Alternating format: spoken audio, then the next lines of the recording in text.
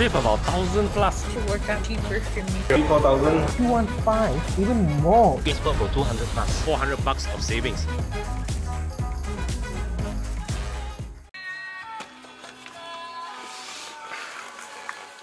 One thing I like most about BMWs is that after you stop your car, the music continues to play until you lock your car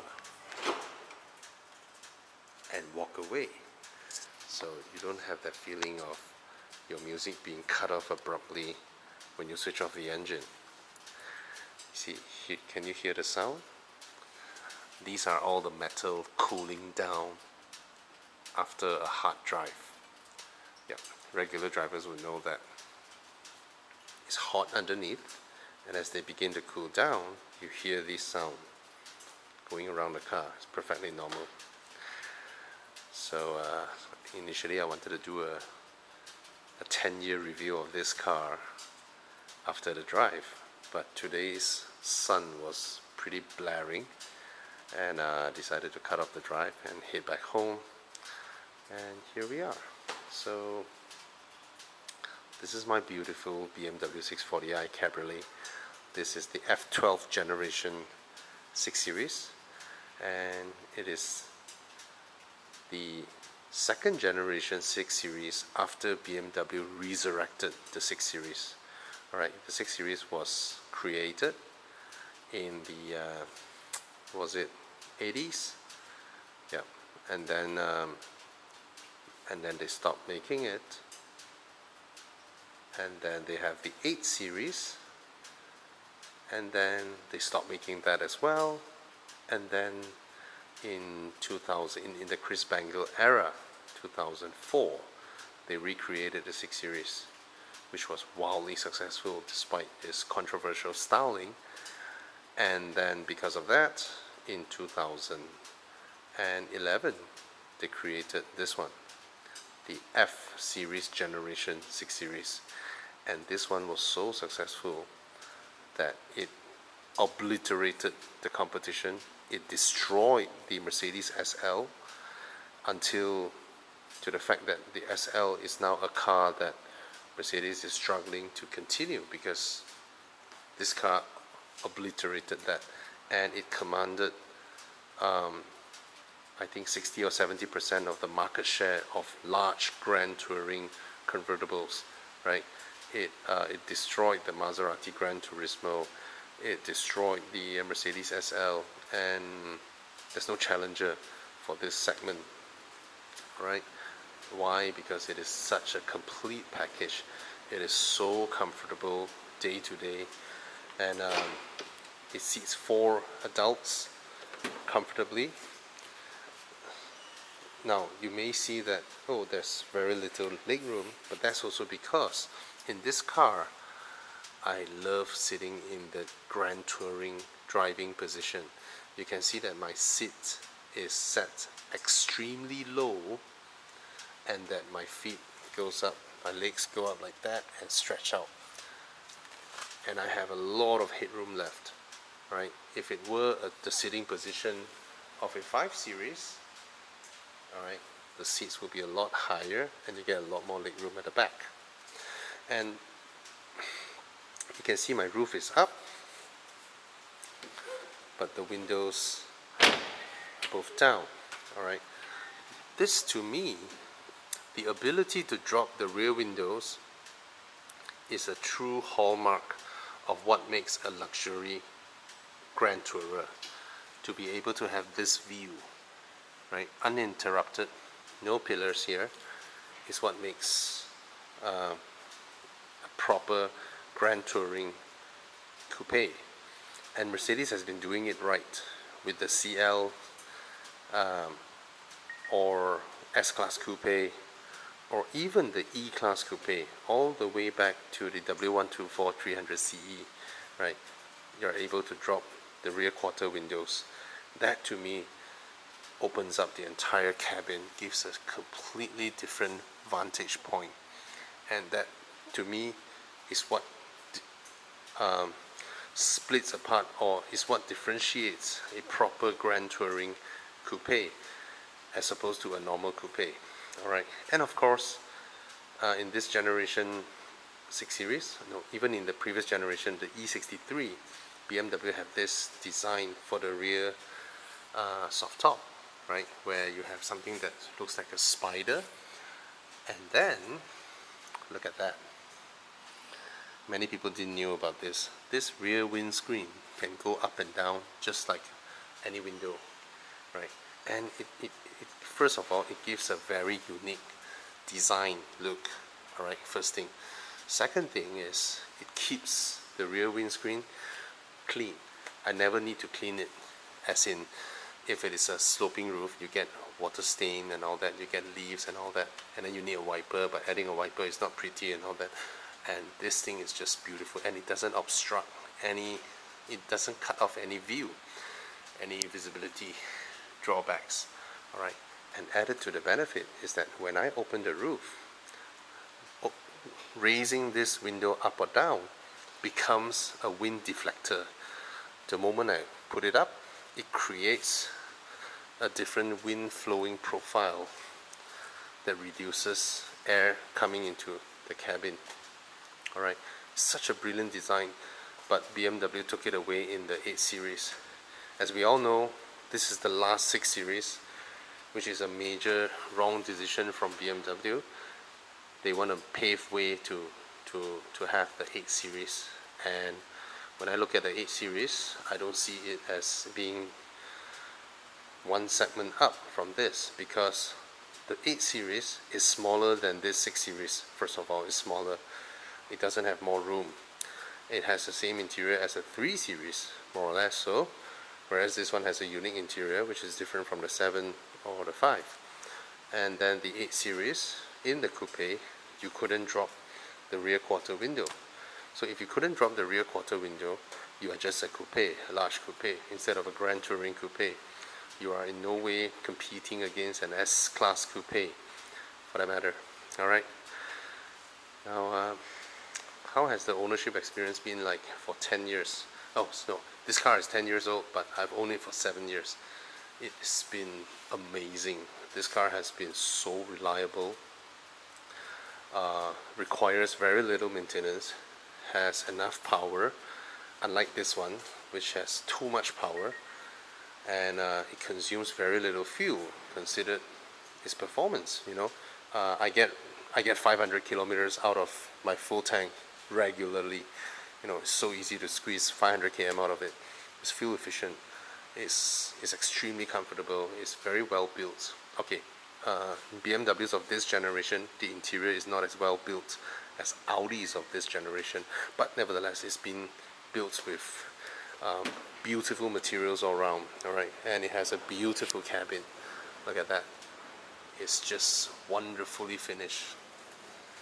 Alright, it's so comfortable, and the best thing that I like about this car is the seating position and foot pedal placement. I put a lot of emphasis when I do my reviews on pedal placements because it affects your back, right? Whether you get a backache or your feet gets too tired, it has everything to do with how you place your legs when you're driving. And BMWs and Porsches always have the perfect positioning, alright, of sitting position. Audis as well, but I'll come to that later. Never mind, I don't have the keys to my RS6 now. I'll explain. Alright, both the Audi and that Audi over there, the RS6, and this one has perfect sitting position. But what differs them is that from BMW, the height of this footrest, alright, the height of this footrest is more or less the same as the pedal. Right, and of course this is an organ type pedal where it's floor mounted, which is better than the dangling type, in my opinion. And the height of them, the reach, right, is more or less the same. Of course this one is maybe an inch or somewhat deeper, and this one, the height of this and the brake pedal is also like an inch apart. Right, this is taller, whereas in the Audi, the footrest is perfectly placed, but the brake pedals and the throttle pedal is somewhat here, right? It's almost half a feet closer to me than the left footrest, which is you get both feet like that, you know. Isn't uncomfortable, but when it comes to long distance driving where you want a more relaxed feet position as opposed to your pedal, you need to move your seat a lot further, and that results in the left leg not being able to put on the footrest. Nevertheless, there's a lot of room. There's more leg room in the footwell of the Audi. Of course, we all know that this generation Mercedes-Benz, the current E-Class, C-Class generation, doesn't even have a footrest, right? All it has is just a lump of carpet there and very little room here, which is wrong in my opinion. Whereas my Aston Martin over there, to repeat, it has a perfect foot pedal placement position. However, the footrest of that Aston Martin is too short for my feet. I have size 11.5 feet, and it's slightly too short, which result in me having to place my feet. See, this one, I can put it like that. Extremely comfortable, right? That's my size 11.5 feet. But in the Aston, I have to do that because it's not long enough. And for my right leg, look at that, both my legs is very comfortable. Whereas in the Audi, my legs will be here. You know? Yeah, that's the difference. And for those of you not familiar with this car, look at the dials. They're fully dark when they're not started. Extremely beautiful. And BMW was one of the first to have really well integrated graphics with analog, digital graphics and analog. The integration was done really, really well.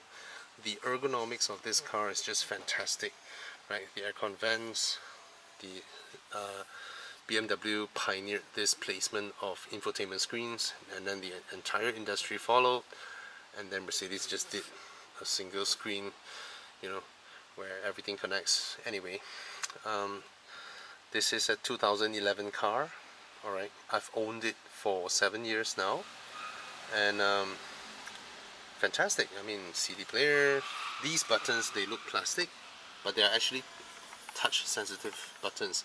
As you run your fingers across, they sense you touching, and then a menu appears on top, which means that I can customize these buttons to what I want, you know. And then as I run across, it will show the preview of what I'm selecting before I press it. Fantastic. And as for the aircon controls, this is also much better than the one in the RS6. The one in the RS6, I need to press a logo of a fan, and then I use the knobs to adjust the fan. Whereas this one, it's like a toggle button, left and right toggle on the same button. Smaller fan, bigger fan, you know. And this generation BMW, the markings, the legends on these buttons, they come off, you know. Look at this one. This one has come off, you know, some of them. So these kind of issues are non-existent in Audis. Audis have done these things really, really well. Alright. There is a facelift version with a black color gear knob and a more sexier design, but I love this electronic gear knob from BMW. Again, they pioneered the industry. Now everybody follows them. This thing also was pioneered by BMW, which is a knob that controls the iDrive, and then Audi made it better by adding shortcut keys, you know, and then BMW also added their shortcut keys. This is an excellent execution. I prefer this whole design, this whole modular. You see, this is one module, this is one module, you know, and they're separated and they can be moved around across different cars. Whereas BMW now, they made one giant singular module to have everything, and you see the same thing in the 8 Series, 5 Series, 3 Series, everything. It's just, and it's just too ridiculous in cost cutting, in my opinion. You know, separating them allows a little bit more interior design freedom. Alright, and the convertible controls are here, and then this one, oh, it's the sound of a cable rubbing against. And this car, despite being a coupe, right, it has loads of room. The center armrest storage is very big, split opening, which is more practical than Mercedes-Benz's complicated, you know, dual hinge. Alright, and over here the glove box is big as well. It's covered in felt, very comfortable material. I place my smart tag in there, which is hardwired to my car, and a sensor over here, so I don't need to raise my smart tag when I cross smart tag lanes.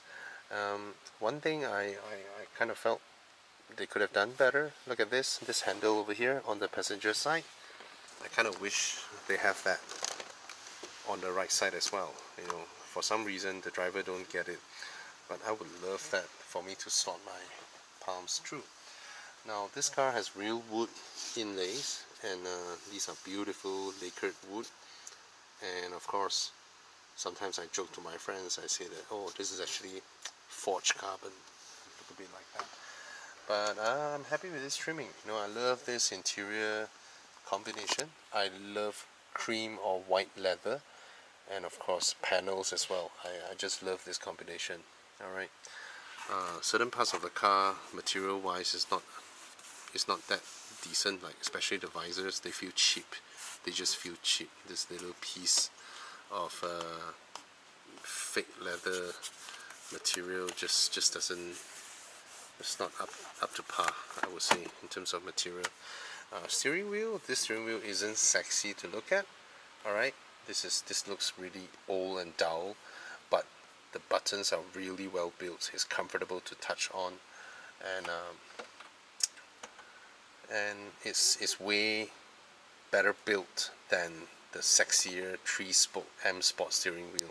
I think the other day one of my viewers was like, hey Bobby, you should change your steering wheel to the 3-spoke M Sport, which I agree. The 3-spoke M Sport looks beautiful, but then it isn't as well built as this steering wheel. This steering wheel just feels sturdy, feels quality.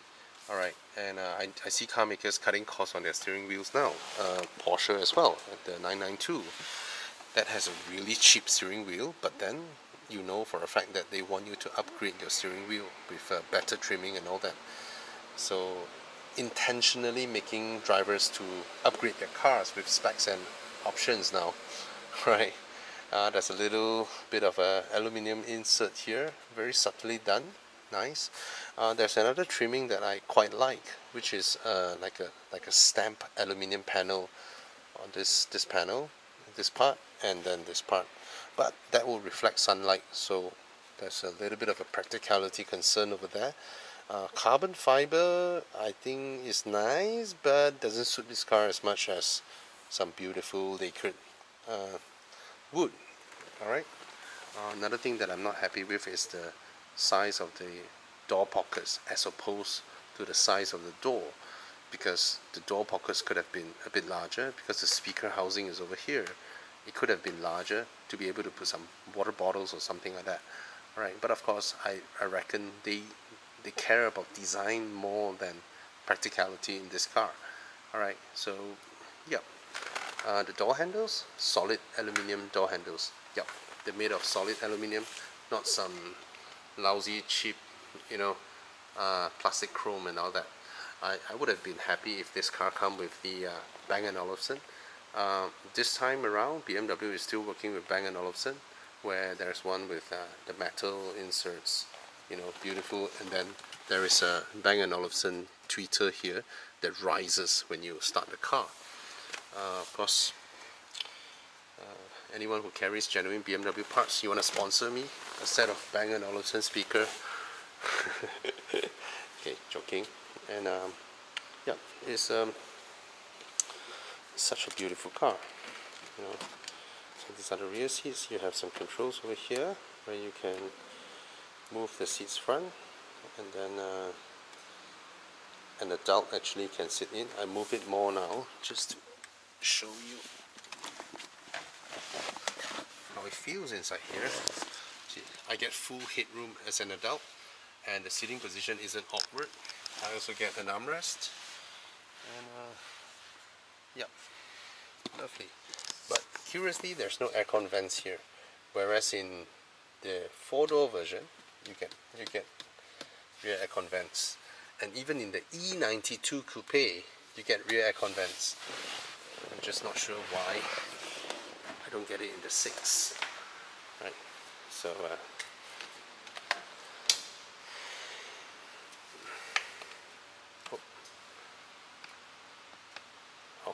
I've switched it off for too long. Yeah, most cars will cut power to these after you switch off the engine for a long time. Alright, and one more thing I really love, which I'm guilty of, is stuffing the boot full of random stuffs, because this car has an exceptionally large boot for a two-door convertible. Look at the entire boot. Alright, it's lined in thick carpet and it's huge. It's huge, and the only space that I need to reserve for the roof is only this much, only this height. Alright, and I just pull this down and the roof is operational. So I don't need to always push this up, because the available room is huge, so I can drop my top anytime I like.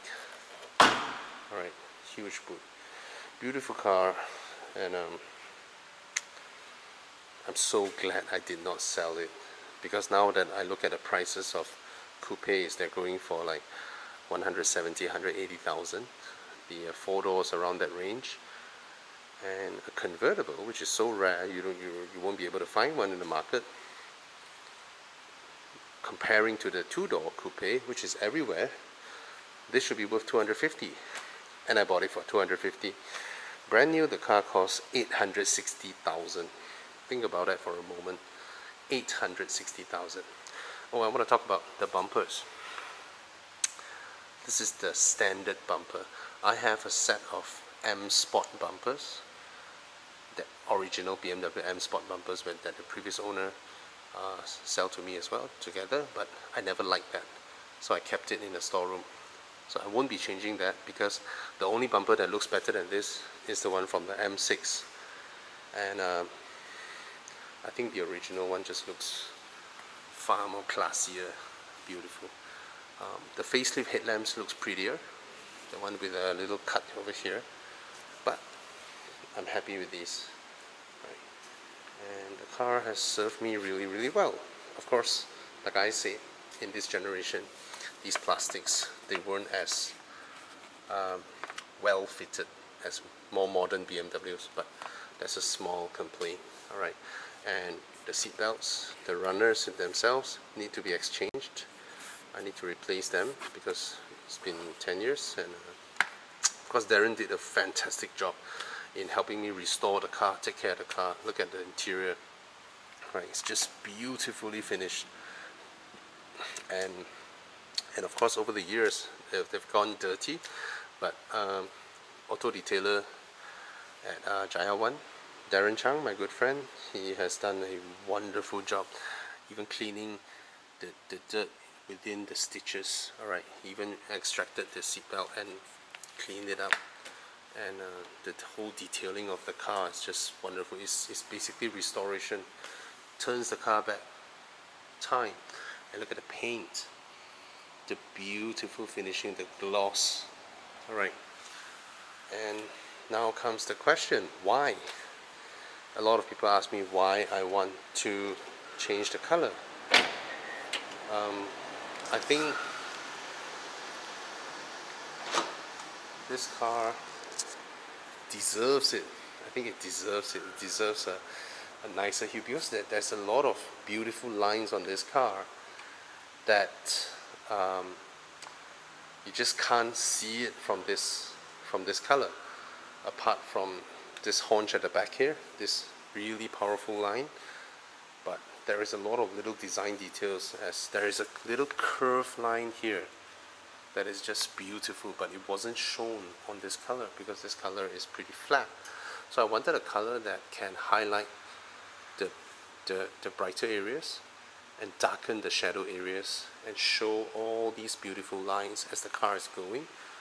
And I think that will do justice to this car. And I'm not changing some random colors. It's a stock BMW color, and I think that would fit this car really well, especially with the white interior. I wanted a more chill kind of lanyard look to it, so it will be a blue that is not too light but reflects light really well, you know, so that light follows the contour of the car and then a slightly larger wheel with a brighter polish finish, and then the white interior, and I think that would complement the car really well. Not going for a sporty look, not going for aggressive look. And if there is a way for me to buy a brand new convertible top that is in white color, I might do it, because I don't know, I mean, I have loud cars over there, I have an absurdly fast car over here, that the speed of the RS6 just doesn't make sense. It's just ridiculous. And this car has been so reliable. Let me close the window, let me show you. Look at that. The rear quarters.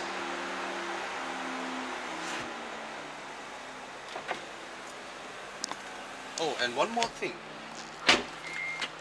I really want to highlight this. This one I don't understand why, but I'm glad it is. I noticed one thing. You know, a lot of cars, when you open all windows or just both front, you know, and then you close them at the same time, they rarely close at the same speed. They rarely close together, right? Not the case with this car. I noticed one thing. This car, consistently, my windows will close in perfect sync. The rear quarter windows or the front windows. This is definitely something that has been specifically engineered by BMW to make sure it does so, because a lot of cars don't do that. You know, you can be closing them at the same time, but they don't. But this one does. All right. So yeah, this is my beautiful BMW 640i Cabriolet. I will not sell this car now. I cannot find another replacement, to be honest. I did somewhat ponder about it, but at the end I just realized that, sorry, I dropped something, but I couldn't tell what was it. I think it's my e-cigarette. Okay, anyway, let me explain. This is a weird video at a weird place. Isn't that so?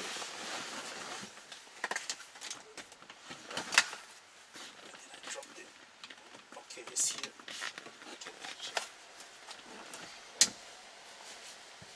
Oh, another thing I noticed on my Aston Martin, the seats are flushed to the side. So I never need to pick up anything in my Aston Martin because it's flushed to the side. Things just get caught there. I don't know why wouldn't more car makers do that? Anyway, let's come to talking about the replacement. Can I start the car again? It's just too warm.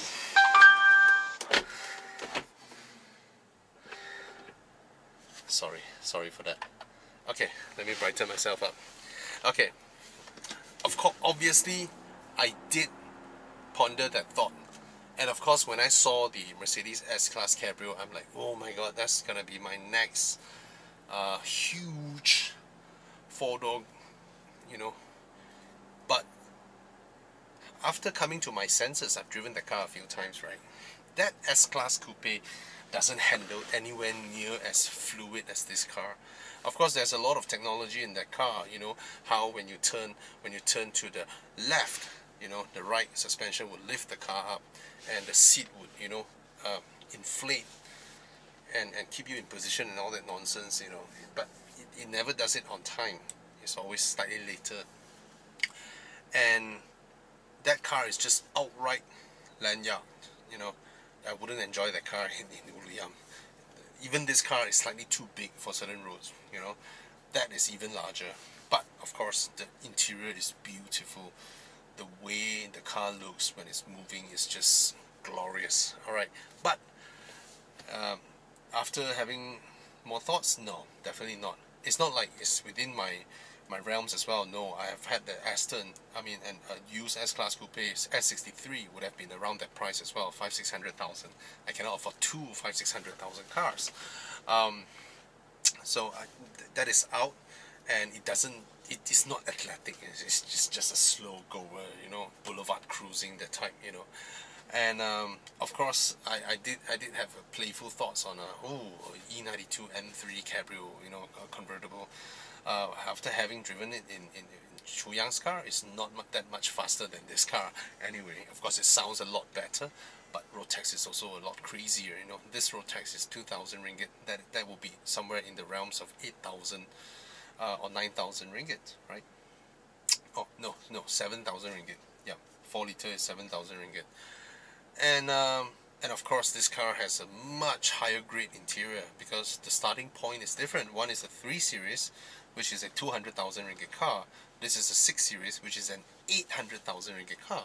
So they all have a completely different, they have a different starting point as to where they were positioned, where they were initially positioned. Then I do have thoughts on the sorry, the Japanese kids of my neighbor. One car that I really like is the Maserati Grand Cabrio. Alright, I think the car looks beautiful. The car also has 4 seats just like this car, and it has a just crazy engine, 4.7 V8, you know, which is glorious the way it sounds. But again, coming back, that requires a lot higher running costs. 4.7 liter would be somewhat in the 9,000 ringgit realm for road tax. It's a Maserati Ferrari kind of family kind of engine, which means they won't be as reliable as this engine. And but of course they sound wonderful, and that's a close to exotic levels.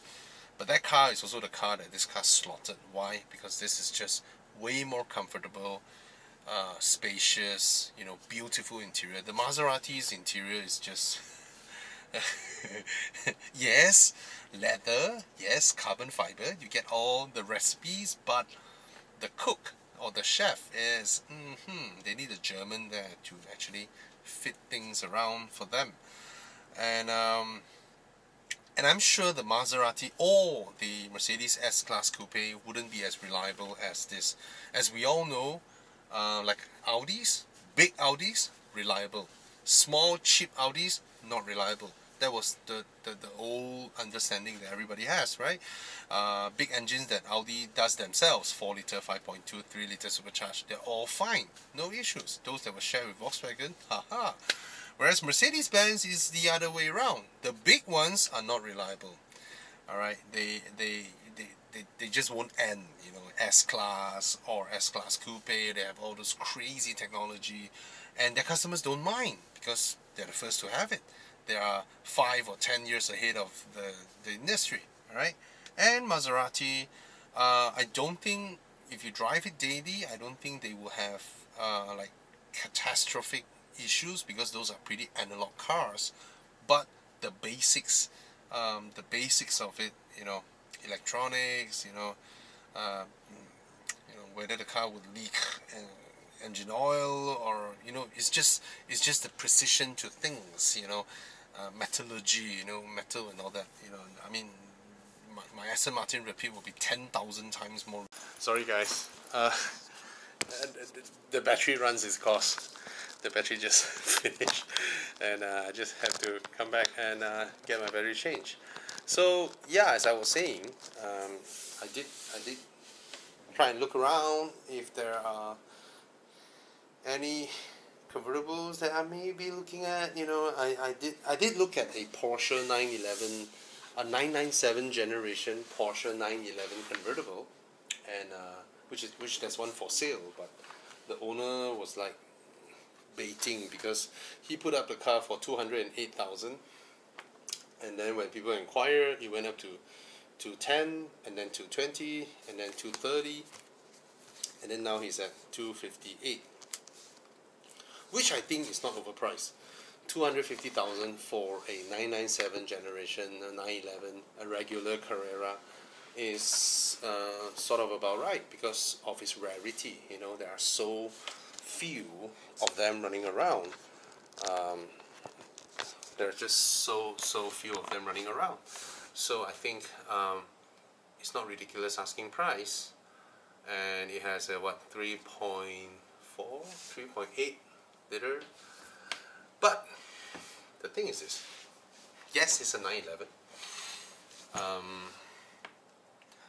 No, it's not as pretty as a 6 Series convertible. It is just not as beautiful a car as this beautiful long 6 Series. An S-Class Coupe is prettier, and Maserati Grand Cabriolet is pretty as well. But a Porsche 911, yes, it has the classic Porsche looks, but it's not about the design also. At the end of the day, it's a naturally aspirated 3.8 liter flat 6 engine that sounds average. I think BMW 6 cylinders sound better. They have a nicer sound to it. Of course, the best sounding 6 cylinder is the Nissan GTR and Alfa Romeo Busos, right? But of course, again, it's a Porsche. It's a Porsche. It's a Porsche thing. And when you look at a Porsche, it's a timeless design, right? Because they stick to it. The size of the 997 is wonderful. It is a better size than 991. It is a better size than 992. It has proper foot pedal placement as opposed to some 930 or 964, which I was so excited to see one, and then I sat in there and then I put my feet down and I was like, no way, I won't even think about it anymore, because it's not a sitting position that you can properly enjoy the drive. You have to like contort yourself, put 2 feet on the side. So it's more about the conscious image that you project, that you're stepping out from a classic 911, an air-cooled 911. There is a lot of romanticism associated to owning that car or driving one. Same like R32s, Nissan 240Zs, 260Zs. It's about the image of you stepping out of the car. It's not about you enjoying the drive of the car, like an MX-5, like an S2000, right? So they are very different propositions. An S2000, you know for a fact that the owner enjoys and exerts the performance and everything out of the car. Just squeezes it out. Whereas these aircraft, they are more like chill. Yeah, some of them drive a little bit faster and all that, but ultimately as a driving package, it's not anywhere near. It's a different thing. It's a different thing that people are. It's more fashion. It is actually more fashion than function, right? So after I pondered a bit, and I was like, nah. I need my car to be able to, like, my kids love the fact that sometimes I send them to school in this car. They get to sit at the back. They ask me to drop the top. So from my house, I drop the top all the way until we cross the toll of the smart tunnel toll. Then we close it, because convertibles in tunnels are crazy. The echo that ricochets around the tunnel just creates a blaring hum that you might not be able to withstand it. All right, that's the downside of soft top convertibles, only in tunnel. All right, but if you drop it, it's fine, because you expect it, right? But when you close it, you try to keep it out, it's gonna just come in. Yeah, so there aren't any convertibles that are reasonably has reasonable performance, reasonable maintenance, looks, comfort, storage. There's just no replacement for this F12 generation BMW 6 Series. Now, for those of you out there looking at the 6 Series Coupe, prices have come down to 160, about the price of a Mazda 3, and this will be the last year where you can get a loan to buy that. I tell you, go for it. If you need any questions, come to me. You can ask me about it, be it the 6 Series Grand Coupe or the 6 Series, and of course if you're lucky, a 6 Series convertible. Go for it. These cars are reliable. They are superbly reliable, low maintenance, low fuel consumption, and they're just wonderful to drive, wonderful to own, and the looks of it just won't really get old even in the next 10 years. This design is more lasting than the 8 Series. You know, 8 Series looks like a two-door Kia Optima. Anyway, yeah, go for it. It's not expensive to run. It's low fuel consumption. It has enough power. Stage 1 tune will get you 400 horsepower. It's such a no-brainer. So I would recommend anyone who's looking at a BMW 6 Series Coupe F06, F12, F13, go for it, because it's something that BMW did really correctly. Alright, yes, there's some plastics of in the car might come off over time, you know. My seatbelt runners at the back, you know, the plastic cap that was mounted on the seat itself, the plastic cap fell off, one of it broken, and Darren helped me order new ones and put them back in. Those are small issues, but overall this car is just wonderful. Despite it's a long car, big, never once scraped the bottom, provided it's you load a lot of people and then you go through a speed bump too fast, you know. But other than that, it's just overall wonderful. This 8-speed gearbox, which BMW says requires no oil change or maintenance. Don't believe them, they're lying. You change your gear oil, like me, I change my gear oil every 40,000. I change my engine oil every 5,000. That's how I take care of my cars. You know, give them fresh fluids. Why? Oils are cheap. In the grand scheme of car maintenance, changing your engine oil is cheap. It's the cheapest thing you can do to keep them in optimum condition. Why wouldn't you want to do it? Just do it, you know. And yeah, change your fluids often, and take care of the car, and upgrade your infotainment screen to some Android screen. And this car is just, yeah, it's a wonderful car. And I'm gonna give it a new paint job in the following week. That means I wouldn't be able to drive this car for 1 week. Alright? Never mind. Yep, that's my 10-year car, 7-year ownership experience video. Alright, I love this car to bits. Love it. Fantastic car, this BMW F13 or 12? 12. 13 is the coupe. Am I right? Something. Cheers, guys. And I've reviewed more than 1,000 cars. If you want to know more about them, you can follow my channel and look at the description. My entire team, 14 YouTube channels there. Everybody does different things.